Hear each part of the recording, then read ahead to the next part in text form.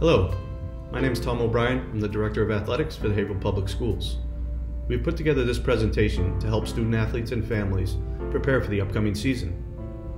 We'll briefly cover a wide range of topics, including participation requirements, expectations, policies, and much more. We will also provide you with the resources to find any additional information that you may need. As part of the registration process, student athletes and parents will sign off that you have viewed this presentation in its entirety. Thank you for taking the time to review all this information, and we look forward to having you as part of the Dilly family. Participation requirements.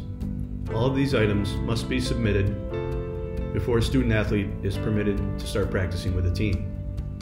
Participation form, a Northeast Rehab medical history form, a physical valid for 13 months, which I'll review in further detail on the next slide. Impact testing where required. Impact testing is a cognitive online test conducted by our athletic trainers. This helps them to assess and manage concussions and other head injuries should they occur during the season. All of these items can be completed through our online registration system. There are also links to both the online registration system and copies that can be downloaded, and hard copies can also be picked up in the athletic department office. Physical requirements. Physicals are valid for 13 months. And valid physicals must be submitted to the athletic department office, again, before a student athlete is permitted to participate. Any student who has an expired or invalid physical will not be permitted to participate under any circumstances. It's important to note that this could occur during the season. For example, if you had a physical on April 1st, it's valid until May 1st of the following year. Come May 2nd, if we don't have a valid physical submitted, that student will become immediately ineligible. It's important to submit copies of the valid physicals to the athletic department office, as we do not share the records with the nurse's office. The Haverhill Parent Student Athlete Guide is a document that contains athletic department rules and regulations. This should be reviewed as part of the registration process. First, tryouts, team selection, and playing time. These can be difficult decisions for coaches to make. Just know that they are always making those decisions in what's in the best interest of the team as a whole. Behavior. We have very high expectations for our student athletes at Haverhill High School. You are the face of the school district at all times. No matter where you are, whether it's during the school day, outside the school day, on the field, on the bus, just out in our community, we expect you to act in a respectful manner at all times and represent the school district in a positive manner at all times. We will not tolerate any inappropriate behavior. This includes chemical health violations, which we will review later, fighting, disrespectful behavior, or any violation of the student handbook or team rules that are put in place. There will be consequences for inappropriate behavior. First, the MIA has rules regarding suspension. If you are on in-school or out-of-school suspension, you have to miss an equal number of days of sports to what you are suspended for. The athletic department also reserves the right to issue further consequences, which could be suspension from the team or even removal of the team if it's warranted. It's a privilege to participate in sports, and we do hold student athletes to a higher standard. Commitment to the team. We expect you to make that commitment and make sacrifices from the start of practice till the very last game. This can be difficult for families and may have to give up family vacations or other reasons for students to be missing games, practices. But we do expect that commitment to the team, and we can assure you it will be a rewarding experience for everyone. Haverhill is part of the Massachusetts Interscholastic Athletic Association, or the MIAA. We must adhere to all MIAA rules and regulations at all times. The MIA handbook is about 125 pages long, so we'll just review some key MIA rules here. First, student eligibility and academic requirements. Students must receive a passing grade in 4 subjects at the end of each marking period. Eligibility is certified on the day report cards are issued, and students must earn 4 full credits at the end of the school year to be eligible to participate in the fall season the following year. Academically ineligible students will be permitted to practice with teams at the discretion of the coach, but may not participate in any competition. Chemical health, alcohol, drugs, tobacco. As mentioned earlier, we have high expectations for our student athletes and will not tolerate any violation of this policy. The policy reads, from the earliest fall practice date to the conclusion of the academic year or final athletic event, a student athlete shall not, regardless of the quantity, use, consume, possess, buy, sell, or give away any beverage containing alcohol, any tobacco product, and this includes e-cigarettes, vape pens, and all similar devices, marijuana, including synthetic, steroids, drug paraphernalia, or any controlled substance. This policy also includes NA or near beer inhalants and misuse of over-the-counter medications and substances used for the purpose of altering one's mental state. The first violation of this, you lose 25% of the eligibility this season right away. If you have a 20-game season, you're suspended for the next 5 games right off the bat. If this does occur, you will continue to, or can continue to practice with the team, but again, cannot participate in any contest. If there's a second violation, you lose 60% of the eligibility right away. A third violation, you most likely will not be playing sports at Haverhill High School ever again. Hazing, bullying, also something that will absolutely not be tolerated. We tell our student athletes, if you even remotely think it might be considered hazing or bullying, it most likely will be. Anything that adversely affects another student's physical or mental health will be considered hazing or bullying. Students found to be conducting hazing or bullying will be immediately removed from teams and could be subject to further disciplinary action. Each of our coaches of our teams will review this policy in depth with our student athletes before the start of their seasons. Additional policies. First, attendance tardiness. Students must arrive by 8 a.m. in order to be eligible to participate that afternoon or evening in sports. Students are also ineligible if they're dismissed due to illness. In other words, if you're not well enough to be in school, then you're not well enough to be able to participate in sports on that day. Athletic facilities. We are fortunate to have some of the best facilities of any high school in all of New England. We've recently completed millions of dollars in renovations. This includes a brand new multi-purpose turf field with state-of-the-art softball facility right here at the high school, as well as a brand new track and field facility here at the high school.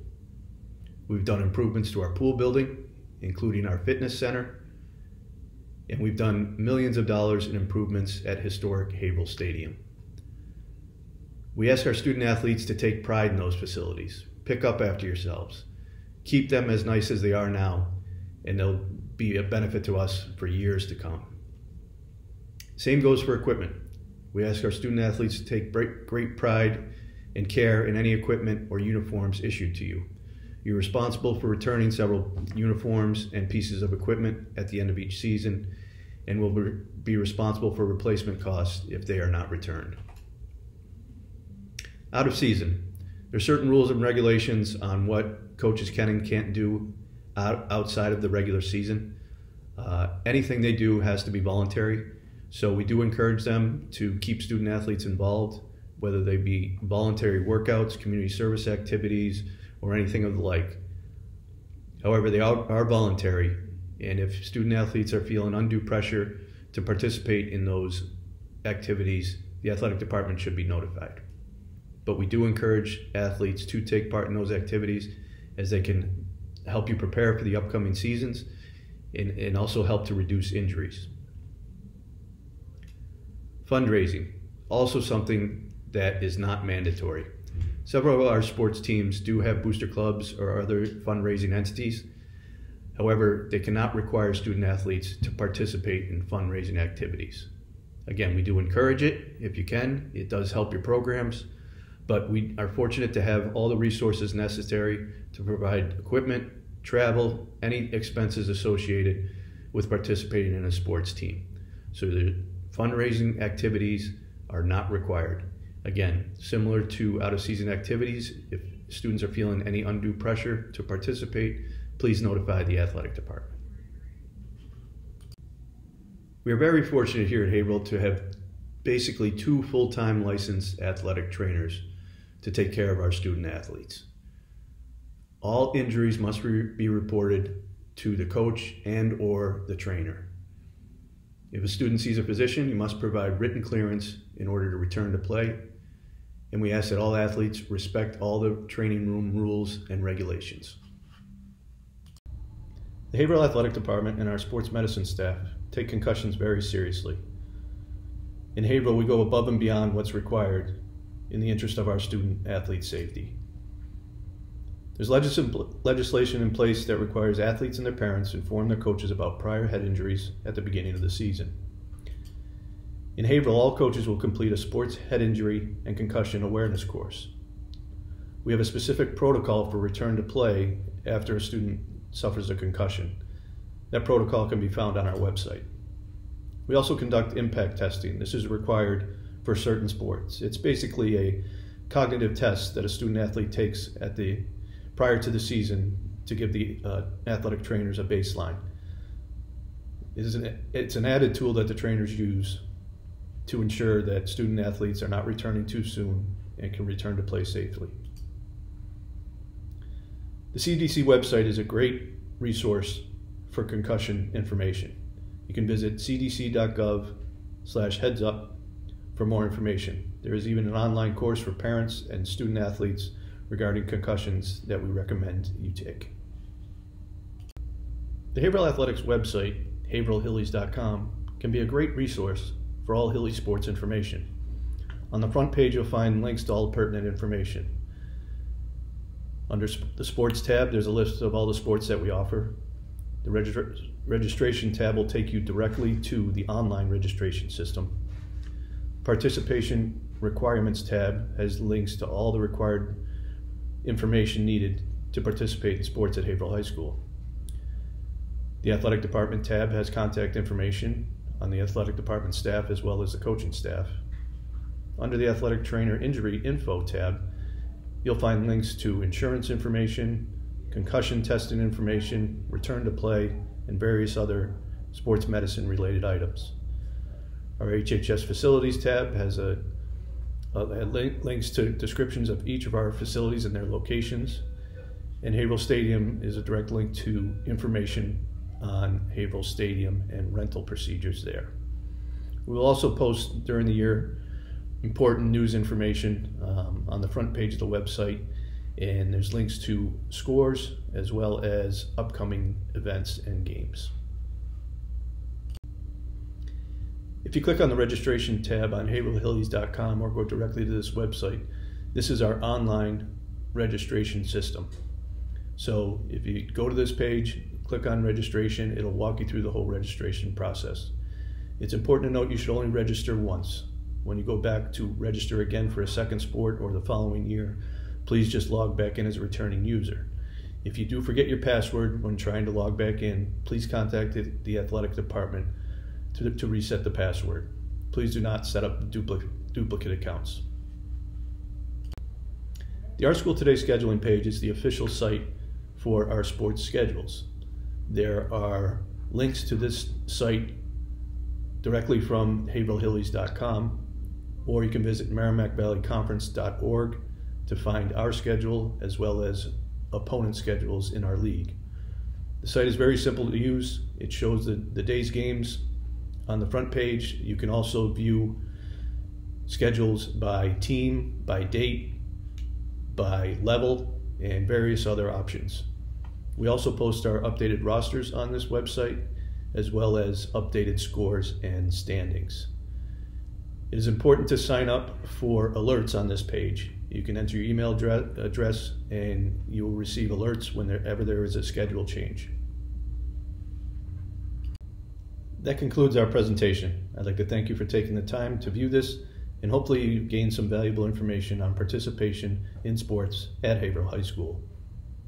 Again, our website is haverhillhillies.com. My contact information, as well as other athletic department staff contact information, can be found on that site.